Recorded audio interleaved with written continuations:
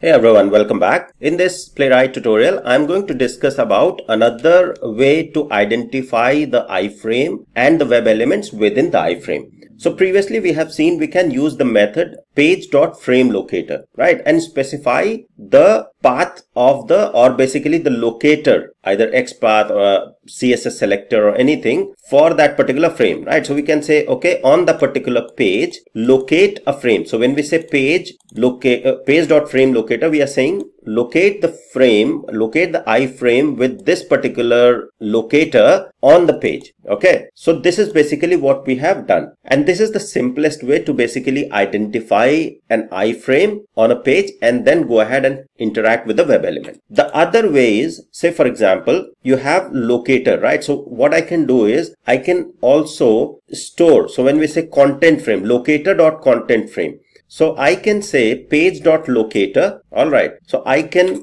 go ahead here. So for example, this particular section, if we talk about, so let me go ahead and inspect. So this whole section where we have all this result, this window is the iframe, right?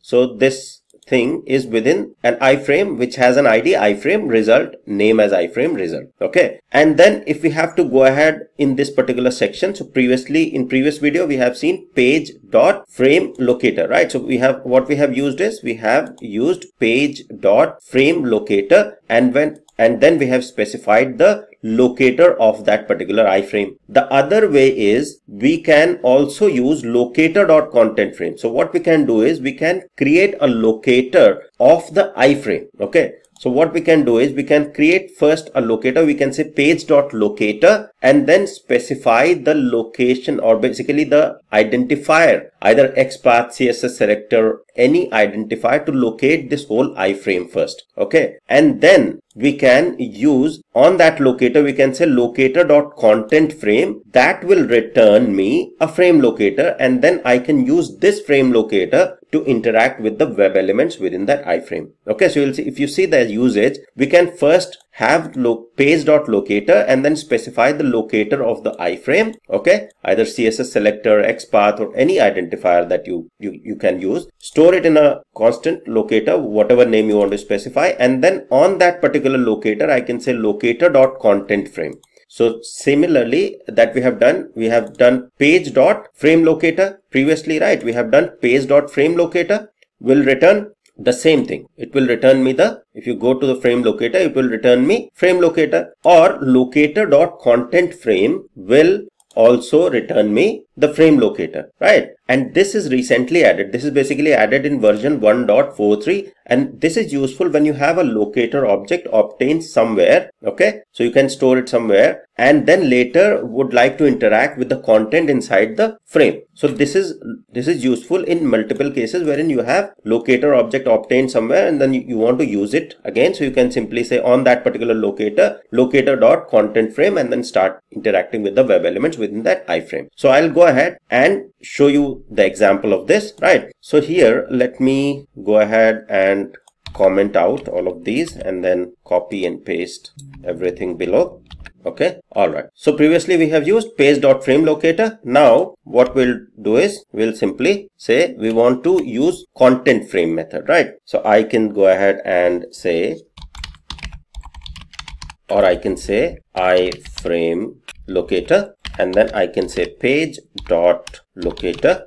all right, and then specify the locator, or basically the XPath or CSS selector for that particular iframe. All right, so I'll copy the whole thing here, which is the locator, and then paste it there. So now I have the locator, iframe locator is there. Now on this locator I can say dot content frame. Okay, so I can then say iframe locator dot content frame, and what this returns is basically the frame locator. If you'll see, it returns a frame locator object pointing to the same iframe as this locator. So what is this locator? This locator is the locator of the iframe. So this will return, content frame will return a frame locator which will point to the same iframe where this locator is pointing. Now because this is returning something, right, I can again go ahead and store it somewhere, right? Or I can simply, let me go ahead, yeah, I can say const, and I can say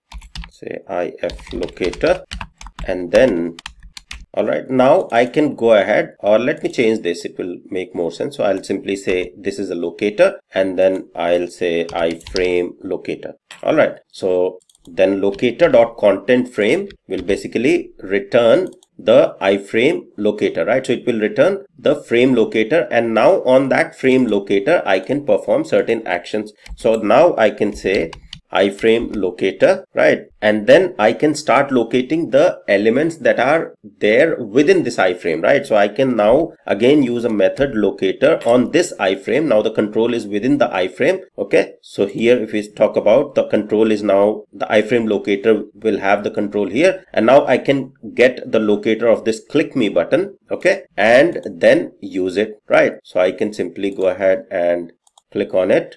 Let me go ahead and let me open selector sub and then use this XPath for this click me, okay, and then I can say iFrame locator dot locator and then specify the locator of the click me button, and then I can perform the actions, right? So I can say okay, click on this, so click on this button. All right, now because this is an action, so we have to make sure that we are using await, right? Previously we are just performing the operation, we are just storing these into the variable, so we don't need await in there, but this is basically the action, so we have to use the await in here. Now if I go ahead and save it, so let me go ahead and remove all of these statements in there.